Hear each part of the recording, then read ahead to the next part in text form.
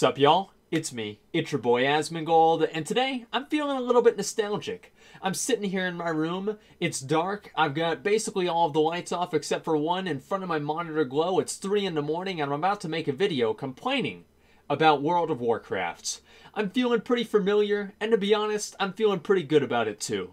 Guys, today Blizzard has announced probably one of the stupidest decisions that they've ever done in the entire history of the game, and that's saying a lot. And by far, the dumbest decision that they've made in all of Battle for Azeroth so far. Guys, it is so stupid that it's brought me out of hibernation of making videos to come back and discuss this. The change.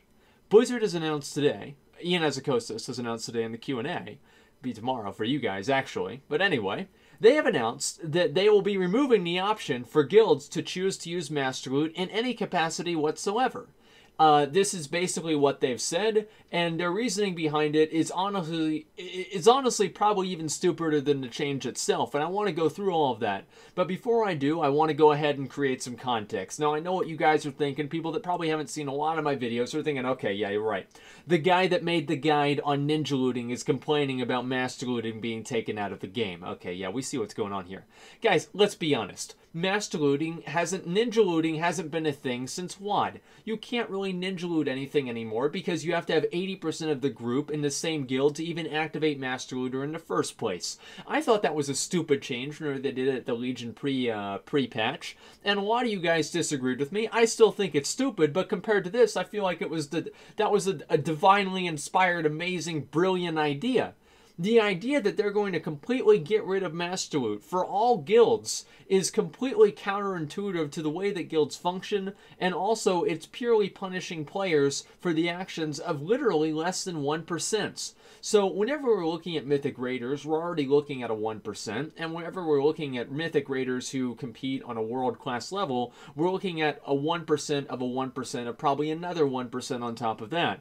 We're really looking at dozens of people that are changing the entire game for thousands of people. So the reason that they're making this change is basically, well, there's two reasons. One of the reasons is they said, well, since they don't have tier sets anymore, this rationalizes it. This does not rationalize it at all because people used loot distribution methods like Master Loot and DKP and EPGP and all this other stuff for trinkets and just for other items as well. It's not like you only used Loot Council for tier pieces. And this is also coming from somebody that I'm not really raiding anymore. I don't have a lot of skin in the game. But to be honest, if a change like this does go through, I'm probably going to stay that way. So I'll go ahead and I might talk about that a little bit more towards the end of the video. But I'll go ahead and I'll go back to the other reason that Blizzard has for potentially, or at least throwing out the idea. They said they want feedback, by the way. So here we go. The suggestion, or the reason that they're doing this suggestion, or the reason that they're thinking about doing this, excuse me, I confused myself there, is basically split rating. You know that thing that only dozens of people do? Well, yeah, that's the reason they're changing the entire game for everyone. You know, because the top 50 guilds are the ones that completely determine how everybody else has to progress in Mythic. Because they want to poop socket for an entire week or 2 weeks and do heroic clears on every single one of their characters. Now, every single other dumbass guild that wants to try and kill Garathi Worldbreaker and make sure that people actually showed up for the 200 attempts that it took them to kill the boss actually get some pieces of gear, now they can't do that anymore. Now, personal loot does give more loot. That's great. I think personal loot's great. I have a lot of problems with personal loot too. You know, I'm an old school player, so like, I'm kind of resistant to change, etc. Vanilla, by the way. Classic, by the way, etc. But listen, personal loot's fine. You know what's not? Forced personal loot. We already had a foray into this with the Argus Pantheon trinkets, right? And we've got people who have gotten 10 Argus kills and they still don't have the trinket. What a great system, and they're now arbitrarily put at a disadvantage because of the game. This has been the history of Legion, right? You've had legendaries, you've had the artifact power stuff. It's basically players who do not necessarily take part in contrived and repetitive elements of gameplay, or players who do not get incredibly lucky, are basically fucked for this expansion. And this happened in Nighthold with legendaries and Nighthold with the, what do you call it, with the traits for having 54 traits. It happened with TOS with not being a rogue or a moonkin. It's happened in basically every single patch, but to be honest, the Antorus Pantheon trinkets are not necessarily that bad. But I do think that this was kind of a way for them to kind of test the waters to see how exactly is, how exactly your player is going to respond to making things force personal loot. Now, again, I want to re-emphasize this. I don't have a problem, really, with the current system. I think that the current system is completely fine. I think it's okay. And the idea, and here's the other logic that Ian put forward that I think is completely flawed. The idea that the raids should be tuned for people that play the game as their job. They're going to play the game 12 hours a day, 14 hours a day, 16 hours a day on multiple characters to ensure that they're able to clear the raid very, very quickly. That the raids should be tuned and the entire systems in the game should be tuned and tailored towards that minute fraction of a fraction of a fraction of a percent of player base is the stupidest concept that I've ever possibly heard. And that's saying a lot. Guys, it's literally... they're making decisions based off of the 1%. The idea, why is this a bad thing if Method wants to go in there and take it really seriously and clear the raid on day one? Yeah, of course you're going to have some idiots on Reddit or on 4chan or on the general forums that say, yeah, the raid's really easy because Method did it and I watch Sko and I'm subbed to his channel and that means I'm in Method too. You know, of course you're going to have dumbasses. But that doesn't necessarily mean that those dumbasses should be the ones that are driving content, right? You're always going to have people that are stupid, but it doesn't necessarily mean that you base all of your plans and you do everything based off of the lowest common denominator. It's very obvious that those guilds in there put a lot of effort and a lot of time into what they're doing, and I feel like they should be rewarded for that. Tailoring all the content around the top 0.111 or 0.001% is not necessarily healthy for the game. In my opinion, I think raiding and the game in general has been most healthy whenever raiding was much more easily accessible from a gear and also from a fight standpoint. I feel like one of the reasons why Wrath of the Lich King was so successful is because many of the bosses were relatively simple. A lot of the people dropped off in Cataclysm, and I think a big reason for that was because there was a very big pug culture that was developed in Wrath of the Lich King with GDKP runs and also pug runs in general, where people could actually just meet each other and play together without necessarily being in a guild. And because the Cataclysm raids were so difficult, it made those pug cultures and those GDKP runs less relevant because you needed so much more coordination in the Cataclysm raids than you needed in the Wrath of the Lich King raids. So I feel like we've had a long history of raids that are very, very difficult actually being very harmful and toxic to the game. If you look at something like Tomb of Sargeras, I think that's a perfect example. We've seen in Tomb of Sargeras, there have been tons of raiding guilds that have quit the game, people that have stopped raiding, and people that have just lost interest in it in general. Maybe they stopped playing the game because raiding was what they really enjoyed. So the idea that making the raids very, very difficult just to prolong progression for those high-end guilds is not helpful for everyone, and not only is it not helpful for everyone, it's actually harmful for the rest of the player base, not off of just the personal loot change, but also off of the way that the fights are designed. I don't really think that the fights should be designed for Method. It's silly. I think the fights should be designed for a relatively good group of people that want to show up maybe 3 to 4 nights a week and work together as a team. I think they should be able to have a reasonable expectation if everybody in the group is good, motivated, and they want to succeed. I think they should have a good expectation to do so. You don't necessarily have to be a world-first guild to kill these bosses, and I think it should stay that way. It was much more that way back in Burning Crusade and Wrath of the Lich King, and that was also whenever raiding was much more popular. So, obviously, Mythic, I think there's going to be a lot of people who are going to use this idea and say, like, well, Mythic is supposed to be hard. Yes, of course Mythic is supposed to be hard, duh. But there's always the different level of difficulty. I feel like the difficulty that it has right now is much, much too high, and I don't think it's really it's helpful for the game. It's not healthy for the game. And so going back to the personal loot change and how this ties into it is that these guilds and everything that are supposedly driving these changes are not necessarily representative of the wide player base. They're not representative of the rating player base, and they're not even representative of the mythic rating player base. And however, regardless of all of that, they are making changes based off of them. Now, Master Loot, of course, does come with its own concerns, problems, and I think I've made many videos about some of those. You can have corrupt loot councils, you can have people that don't show up and they take gear after they get something, you can have people that use all their DKP, or I mean, I guess this isn't 2006, but their EPGP or whatever the hell people use now. They use all of that stuff and then they leave after they get the item they need. Obviously, every single loot system is going to have problems, and really what I want to emphasize here is that usually whenever you're making a decision, you're not necessarily comparing, a huge laundry list of amazing things that are going to happen against a huge laundry list of terrible things that are going to happen, because if you're going to do that, the decision's going to be easy every single time. A much more reasonable thing to see and to expect is that you're comparing a list of positives and negatives to another list of positives and negatives.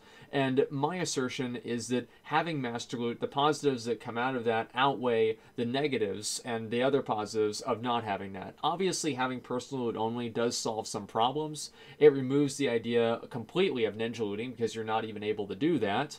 It also removes, let's see, what else are the other things that it would kind of remove? Removes any kind of loot drama. It removes favoritism effectively from guilds, and that's actually not true either. And also, I find the funniest thing about this is that we talked about this in my show Allcraft that I do, and we had somebody in chat. His name is Ironic. He's one of the main raiders for Limit, which is, I think, Limit or Easy is either one of them. They're both very, very serious. They both raid at like a US #1 or #2 level for WoW, right? So these guys are raiding at the top level, and this dude's already thought a way around this and how to make himself still able to do split runs. So does it really make sense? Is it really that good of a decision if the people that you're trying to prevent doing this thing, right, split runs, are already figuring out other ways to get around it? And so I think a lot of people are probably going to ask the question, then what would you do about split runs, Asmongold? What would be the right solution to deal with split runs? Nothing. If they want to do that, if they want to sit there for 12 hours a day, the week before the raid comes out, the heroic week, and do, heroic and normal mode clears and feed gear to their mains so they can clear mythic just that little bit faster, fuck them, let them do it. It's not that big of a deal. It's not harmful for anybody else in the game. And if they want to do that, that's the type of content that they enjoy, or actually I hope they don't enjoy it, but they still participate in it. Let them do it. It's not a big deal. Like, is it really that bad that people clear the raids quickly? I don't think that's bad at all. The idea that the faster a raid is cleared is, I guess, tied to the success or how good a raid is absolutely ridiculous. Obviously, you're going to have people that are going to invest all of their time into doing it, and those people are not necessarily a benchmark for how you want to judge the average guild, or actually how you want to even judge the raid as a whole. So I think the premise of the decision is flawed, the execution of the decision is flawed, and the logic behind it is completely, it doesn't even make sense. And also, even if it did make sense, people are just going to find a way around it. If you add in account-wide lockouts, people are just going to use different accounts. If you make it to where you can't trade gear at all in personal loot, I feel like that's just going to be bad for everybody. I just feel like, again, Blizzard is punishing everybody for the actions of literally dozens. And anyway, guys, I think I've reiterated that a number of times, and I hope that you understand what I'm trying to say. But I do want to say, again, some of the positive things to having Master Loot. Obviously, it allows you to focus and gear up somebody who might be under-geared in your raiding team. Like, let's say your friend comes back, and he's like, yeah, can I have some help getting some gear? And you can obviously funnel him gear if he needs it. With personal loot, that's not necessarily always an option because of the item level restrictions and everything like that. If you remove the item level restrictions and you just say, yeah, everybody can trade any piece of gear, then what you're going to see happen is people are going to be doing 20 split runs, and it's going to be one person, and they get fed all of the gear in the entire instance. If the idea of removing split runs is so important to Blizzard, I feel like they should change the paradigm of raiding. I don't really think I honestly, I think that the whole idea of trying to stop split runs is completely asinine and stupid and contrived, and there's literally no reason to do that whatsoever. And this comes from somebody that if my guild ever wanted to do split raids, I would never do it. I think it's completely stupid to do. It's a stupid circle, you know, like doing it is dumb and then trying to stop it is dumb, and it's just it's bad. So anyway, going back to Master Loot and the other advantages for Master Loot. It also allows people to be more incentivized to attend the raids, right? I mean, if you have somebody that hardly shows up and then they get a really, really good piece of gear that's kind of more or less the work or the fruits of the labor of the entire group, I feel like that would kind of, it would ferment a little bit of resentment, and it would actually not be good for the team as a whole. On top of that, if one person gets an item that might be like a side grade for them, but it's a big upgrade for somebody else, that person would feel kind of compelled to give it to that other person. And so if they didn't make the decision, then the entire guild would be angry at them. And if they did make the decision, then they might resent the guild. So the idea of removing Master Loot, which is going to remove all of these different social situations and negative social interactions, is completely false. I think everybody in this group, in this video that's watching, has, I was going to say in this group, in the video, all of you guys have probably had an item drop for you, and you see some fucker message you, and he says, "Can I get that?" And his name is probably Asmongold from Kel'Thuzad. But anyway, what I'm saying is, like, do you see that all the time? Is people begging for gear constantly? It's like, do you really want to have that happen with, like, your guildies and your friends? It seems like that would be extremely toxic, much more than having a loot council that maybe you don't get the right pieces of gear. Is it really Blizzard's job to police people's behavior to the extent that they're doing now? I think that they're so far over their head at trying to police player behavior that they're throwing the baby out with the bathwater. Because I think that what they're doing is they're looking at negative social interactions, and they're saying if players have a negative social interaction, they're less likely to play the game. And so they do things to remove negative social interactions, and in analogy of throwing the baby out with the bathwater, they remove all social interactions, and that way there can't be any negative social interactions because you're not being social in the first place. Oh, boom, problem solved. MMO, by the way. It's ridiculous. So I really hope they don't make this change. I think it's a terrible idea. I heard about it a little bit before. Somebody told me. I heard down the grapevine this was going to happen. So I've had a chance to collect my thoughts a little bit and share them with you guys. Obviously, Master Loot has its own set of problems, but I feel like people that are in an organized group should be able to make a decision on who they want to get pieces of gear, and they should be able to decide if they want to use Master Loot or not. People are not children that are playing this game, and I think that a lot of people that do raid on Mythic are adults, and I think that they absolutely have the capacity to make this decision on their own. Obviously, there are some guilds that operate with Master Loot in bad faith. You know, they have, like, favoritism. They have, like, oh, I'm going to give it to my girlfriend or my boyfriend or my brother, etc. I think you guys have all had that happen. But does that really rationalize removing it for everyone? I personally don't think so. I think that if they're so dead set on that, I think that we've already reached a compromise by making Master Loot available to guilds only, which I, again, don't think is a good idea, but compared to this, I think it's great.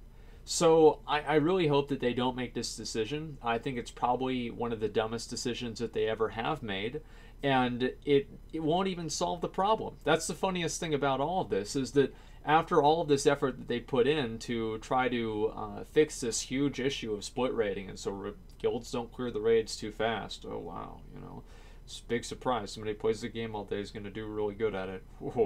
It's like literally their fucking job, right? Because the guys that aren't sponsored are selling runs for real money. Let's be honest. So, it's not even going to solve it. It's the biggest joke I've ever heard. And I hope that, honestly, they're going to go back on it. They were listening for feedback. They want feedback. Here's mine. Terrible idea. Awful idea. Revert it. Just don't do it. Maybe try to... If they have to do something to fix this... Here's what I would do. I would force personal loot for the first week on Mythic raids, right? That's what I would do. Maybe not, but that would be at least one other decision to make. I feel like removing Master Loot. A lot of guilds use Master Loot and they operate in good faith and everything is fine. Why punish them for the actions of people in like top 25, top 50 guilds? I don't know. It's a very bad decision, and I hope Blizzard does not do it. Anyway, guys, I'd be curious to hear your feedback. Please, if you feel the same way that I do, make Blizzard aware of that. I don't know, tweet them. post on the general forums, post on Reddit or something. I don't know, right? I don't know what they're listening to. They're always talking about how they want feedback, and we want feedback, but then whenever we talk about how do we give feedback, it's like, go on the forums, you don't read the forums, tweet us, you don't read the tweets. It's I don't know, man. It's kind of frustrating, but hopefully they'll be able to revert this and make the right decision. Anyway, let's see. It's been 21 minutes. God, this feels so great. 20 minutes complaining about some dumb shit, and wow. We're back, boys. So thanks a lot for watching, and like, comment, and subscribe.